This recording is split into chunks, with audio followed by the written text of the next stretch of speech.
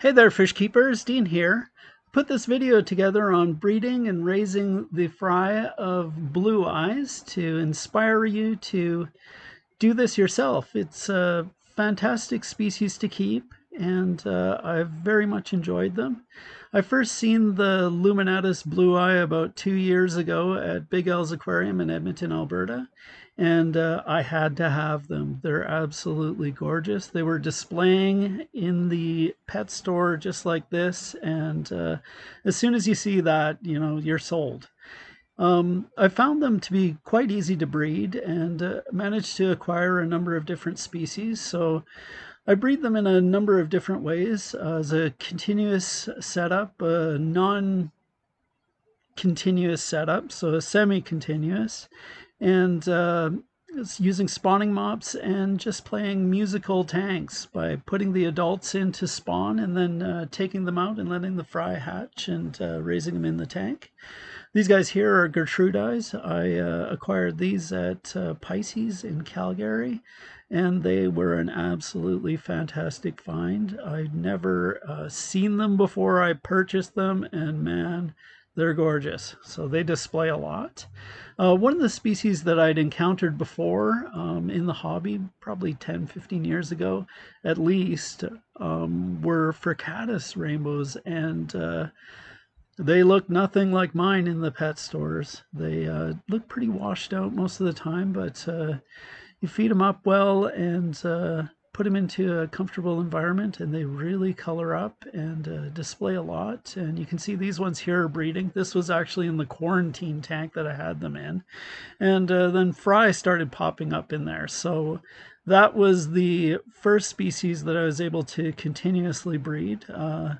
The fry just would live on their own up there. They're pretty quick little guys, so they were able to get away from the adults fairly easily. So you can see there's almost no cover there, and there's the adults there. But you don't get a lot of fry because they get predated on a little bit. As you can see there, almost had that one. The luminatus I tried to set up as a continuous breeding setup, but I had to basically do it as continuous with assistance. So taking the fry out and raising them separately because these guys ate all their fry and eggs. So there was a good spot that I had for the fry to hide out above some Asteriana. It was a Cryptocorn Asteriana.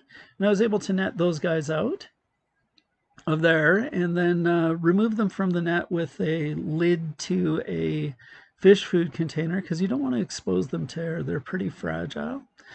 And I would just take that lid with the little fry in it and acclimate it to whatever temperature the tank was that I was putting it in, and grow them up separately in a little 5-gallon tank, or I had also some shoebox type tanks that I grew them up in. There's a bit of infusoria in there, so they got a bit of that as well. And then you can see here, though, that by far and away the preferred method was using spawning mops. Blue eyes love their spawning mops. If you put a spawning mop into a tank, the blue eyes are all over it. You can see the gertrudae here absolutely love it, and I was able to get a fair number of eggs from them. So when you're using spawning mops, squeeze them out, look to see that you have a lot of eggs in it, and you can just plunk it into a different container and take the fry out as they hatch, or you can put them into an established aquarium and let the eggs hatch. It takes 10 to 14 days, but if you put it in for a while, know that it'll be about 21 days because they'll hatch slowly over time. But by far and away, the best method that I found for using spawning mops was just to take out the mop, squeeze out the water, and remove the eggs by hand. That way you knew how many you had, and you had a lot more control. And I just put them into a 3x3x5 container with 1 drop of methylene blue. And you can see in there that there's fry or eggs of different ages and maturities. So the darker ones there are actually ivantsoffi eggs, and the other ones are gertrudae. But they hatch over time, so you just look at it every day and just see if any fry have hatched, and then move them into your rearing container. So you can see here there's a little gertrudae that hatched. And I just use a modified ice cream scoop and put them into the rearing container, which was the same temperature. These ones are just at room temperature here. So really easy to raise. My water is hard, and I'll put the parameters below so that you can check it out. But once they get big enough in that rearing tank, I put them into larger, higher tanks so that they have more room to grow. And these deeper tanks, they allow the granules and different dried foods that I feed to slowly sink down. And also microworms too. It just keeps them in the water column a lot longer so that the blue eyes have more time to eat because they don't really feed off the bottom. Alternatively, you can just set up a spawning tank and play musical fish with your adults. Put the adults in there, let them lay some eggs, then allow those eggs to hatch. And you can grow them up that way as well too, really successfully. But I found by far and away that the spawning mops were the way to go, and I was able to actually increase my luminatus numbers astronomically by using spawning mops. These were the fry of the original 10 that I had. And once I put the spawning mops in there, I'd be able to pull out, 70, 80 eggs at a time and raise them separately. So the spawning mops were definitely the way to go for big numbers and more control. But for other species like ivantsoffi, I also had to use the spawning mops and collect eggs every day.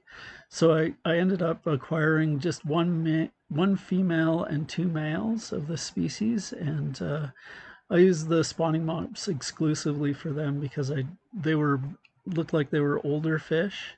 They've since mostly passed on. There was only 3 of them, but I did acquire about between 20 and 30 fry that I'll need to get some more of that strain to increase their genetic diversity.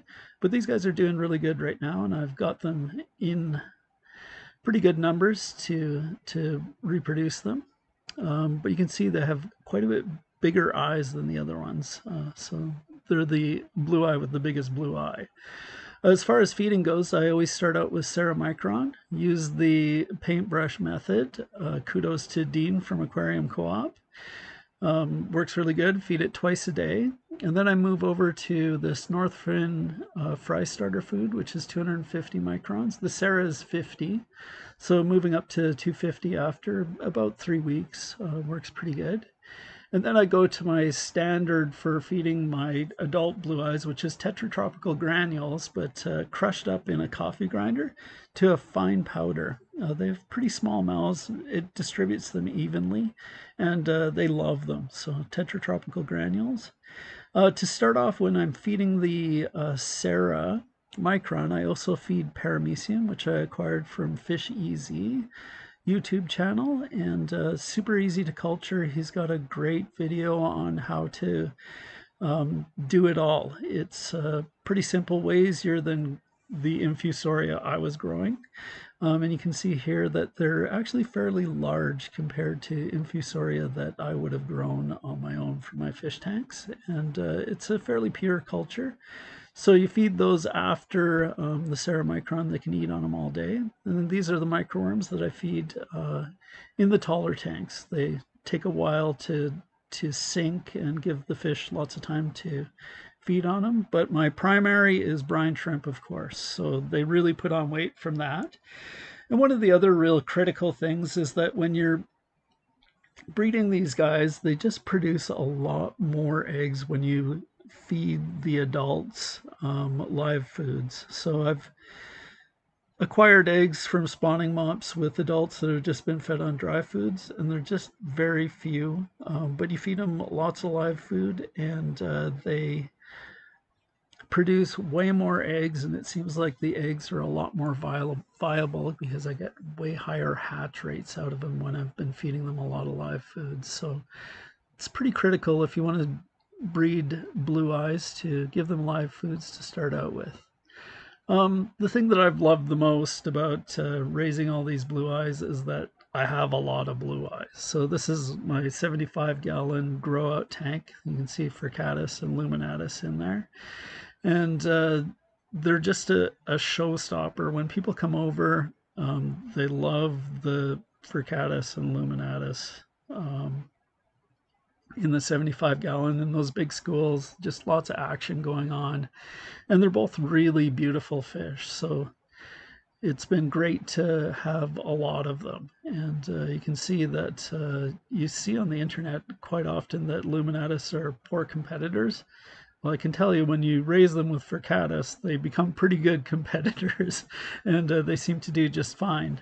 The other blue eye that I've acquired recently, about 6 weeks ago, when they were pretty small, is the honey blue eye, Pseudomugil mellis, and they were pretty hard to acquire, and they're supposed to be more difficult to breed. So I've got them outside in a deck pond right now where there's some spawning mops in there and lots of cover for any fry that potentially come out. And hopefully these guys will spawn. They're a bit bigger than what you see in this video now, but just at the point where they're starting to show some breeding behavior. So hopefully my next video will be on spawning the honey blue eye and raising their fry.